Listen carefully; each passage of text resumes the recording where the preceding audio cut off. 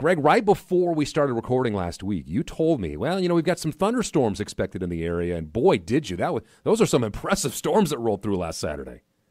First lightning hit at 7:14, and the last lightning strike within the 7-mile radius of the stadium went off at 3:38 in the morning. Yeah. So you're talking about 8-9 hours of just almost constant lightning around the area. And that's really odd. Even Scott Frost said that Monday at his press conference. He said, going up in here, usually you have a front that comes through, a thunderstorm rolls through in about an hour, 90 minutes, and it passes on through the east, and you're in the clear. But this one just sat right on top of Lincoln and Lancaster County and just wouldn't move. And, it was kind of predicted. And I think we all kind of, in fact, here at the network, we pre-plotted what we were going to do during delays on Friday. So we were ready for it. It's just a shame because the atmosphere around the stadium was electric. The pregame show and the tunnel walk got everybody all fired up. And here comes the kickoff, and then you see a guy running out in the field waving his arms and send everybody to their locker room. It's like, it reminds me of, watching a kid be handed a balloon at a carnival or something. All of a sudden the air goes out and just lifts him up in the air. I was going to ask you, because the people that did come, the people that were there early enough, boy, I'll tell you what, that was a spectacle. I mean, that whole pregame show, that whole tunnel walk, I mean, if you didn't have goosebumps, whether you're a Nebraska fan or not, that was quite an event.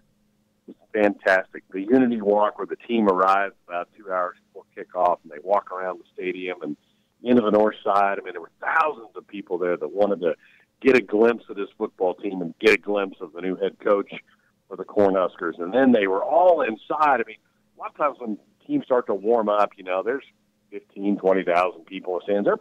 It was half full, and the teams came out to warm up. People were so excited to see this team go. And I just feel bad for the folks that had to do all that driving and didn't get to see a game, and for the team and the coaches who were excited. How about this for this coaching staff? This is the third straight year they've been a part of a team that had a game canceled. Wow. They had 2 back-to-back years at UCF because of hurricanes, and then this one here last Saturday. So if you had to put odds on it, are you doing a game October 27th, do you think?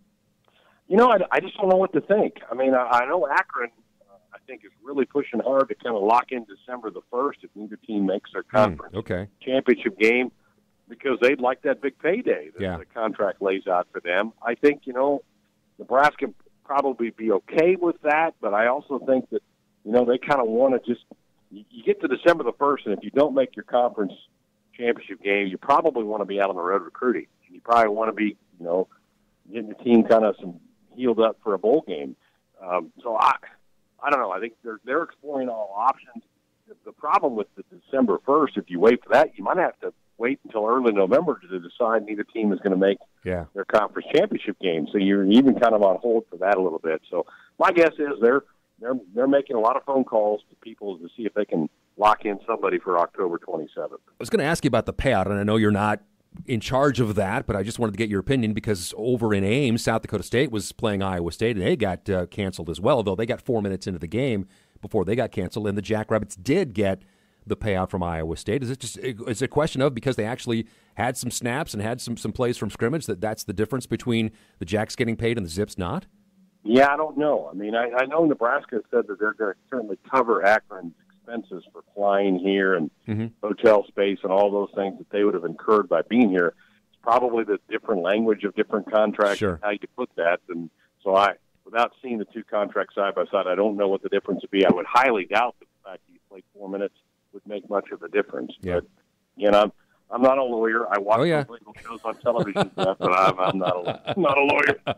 All right, let's talk about Colorado and what should be much better weather tomorrow afternoon at 2:30 in a game you can hear live right here on ESPN 99.1. Let's go back to the old Husker Buffalo days, and people maybe forget Colorado had replaced Oklahoma as Nebraska's main rival back in the final days of the Big 12 for the Huskers.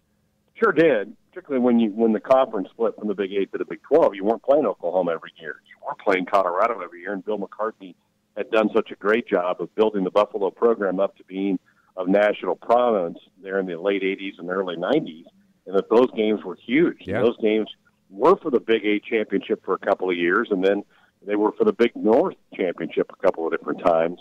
It was really heated, probably more so on the Colorado side than the Nebraska side. Now, for the fans, Jeff, yeah, they certainly can recite the 91 or 92 game or the 2008 game when Alex Henry kicked the field goal, or Colorado loves to point to the 2001 game where they really got the best of Nebraska in that game. But for the current players, most of them were like in grade school the last time we played, because it was 2010 the last time we played each other. So for the players on either side, they're like, okay, you're all telling me this is a big deal, but I don't know. So fans, yes, absolutely. Players, not so much, because they just weren't old enough to really appreciate any of that. So Colorado beats Colorado State 45-13. You can argue about how good Colorado State is, but the fact of the matter is the Buffaloes have a game under their belt. The Cornhuskers do not. I think it's a huge advantage for them, and they played really well. Stephen Montez, the quarterback, is really good. So they got to iron out, some of their mistakes that you're going to make in week ones of games where Nebraska hasn't. Now, the other side of that, and there is certainly some advantage to not having tape of a team. So Colorado's a little blind about what Nebraska may do with some of their personnel. They've, I'm sure, poured over the UCF tapes from last year to see what Scott Frost likes to do in certain situations and formations at certain down and distances, but they haven't seen it with Nebraska personnel on the field. So that's an advantage for Nebraska.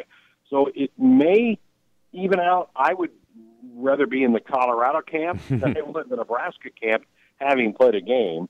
But, there's a lot of examples of teams that didn't play week one and came out and won in week two over somebody who had already played.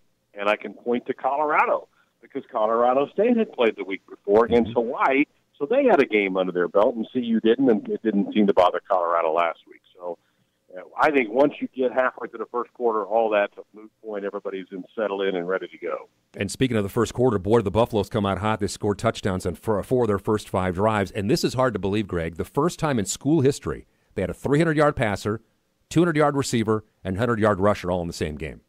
How about that? Wow. I mean, almost 600 yards of offense. I really like Montez, the quarterback. I think this is like his 19th start. Very good player. They run a hurry-up spread offense, which I think that's fine. Nebraska sees that every day in practice. That'll be okay to be able to do that. But offensively, there are some weapons. Chenault, their wide receiver, had the great game in the passing game for them last week. They've got a running back who's a senior transfer from Virginia Tech that went over the 100 yards for the Buffaloes. So they've got some weapons on that side of the ball. And in so many ways, these two teams mirror each other, both coming off of disappointing seasons a year ago. They run similar style offense and defense, and really both teams, the question marks probably rely more on defense than offense. So it's like looking in the mirror a little bit when you look at Colorado. And a lot of high percentage passes, which is understandable when you consider that they were 122nd in terms of sacks allowed last year in the nation. And so when Montez goes 22 of 25, you realize they're not chucking it down the field a ton. That's right. They're picking their spots, getting the ball out in a hurry. And that's what Nebraska's offense will do as well. Eric Chenander, I'm sure, will really try to dial up some pressures in this game. Nebraska, I think, is going to have to bring some heat, make Montez uncomfortable. 22 of 25, you kidding me? Yeah. I mean, that means the kid was totally in the zone, totally comfortable, totally relaxed. Nebraska can't let him be that way. They've got to disrupt him a little bit. And here, Jeff, and probably haven't talked about this enough, this is where the home field advantage certainly should come in to help Nebraska. Make some noise. Make them have a hard time communicating a little bit. Make them slow down on offense where they have to maybe check to a different play and can't get the communication out to the wideouts. So I think the 12th man is going to be a big factor in this game tomorrow for Nebraska. One of the keys will be which defense has greatly improved over last year. The Buffaloes 108th against the run last year. The Huskers 114th against the run last year. So stopping the running game is going to be key. Yeah, and again, both teams trying to figure out an identity on defense. And, this Eric Chenander defense, we talked about it a little bit last week. It's going to be very much a pressure-oriented defense. He's going to take chances. He's going to send different blitzes and different wrinkles. Now, that's going to result in some negative plays, hopefully results in a bunch of turnovers, but you're also susceptible to giving up big plays down the field. But maybe you make Colorado, instead of throwing those short little dumps or quick slants, make them have to throw it deeper downfield, and then that's where you maybe a safety slides over and gets a pick for you. So I think Nebraska will be extremely aggressive on defense and hope to make Montez make some mistakes. This is where it will help Colorado having a game. They've got some confidence on defense coming in. They forced 9 punts, picked off a pass, had 3 sacks, and they've got their 2 leading tacklers back at linebacker in Gamboa and Lewis.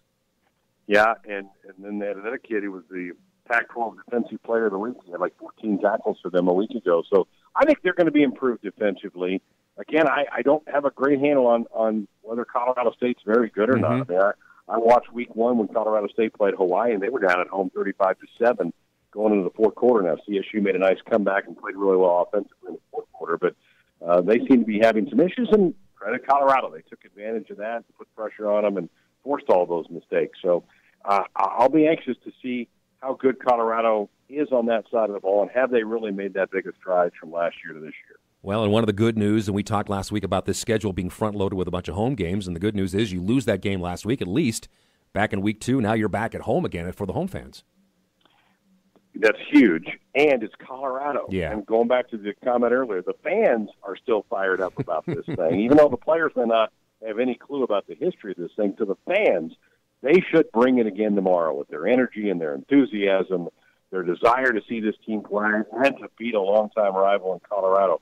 So all that, I think, is going to help Nebraska get fired up tomorrow. Even though it's not a night game, where night games you tend to get a little bit more juiced-up crowd a little bit. 2:30, but it's Colorado, and it's the opening game of the year. Those two factors, I think, should make Memorial Stadium a pretty lively place tomorrow afternoon.